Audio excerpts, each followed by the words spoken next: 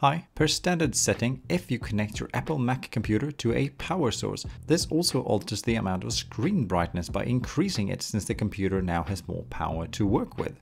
Likewise, if you pull the charger out, the screen automatically dims somewhat to conserve energy while on battery. Here you can of course just press the screen brightness buttons on the keyboard to fix this in either direction. However, if you always want the screen brightness to stay where it is, regardless of whether or not a charger is plugged in, there is luckily a setting for it.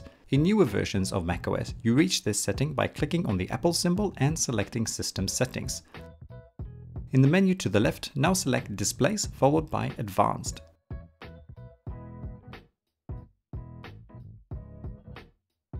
Then simply deselect the setting named Slightly Dim the Display on Battery. If you have an older macOS version, the setting can instead be found under the Apple symbol, followed by System Preferences and then Energy Saver.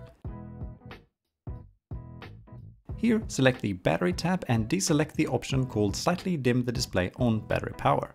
And that's that. Thank you for watching, have a nice day, bye!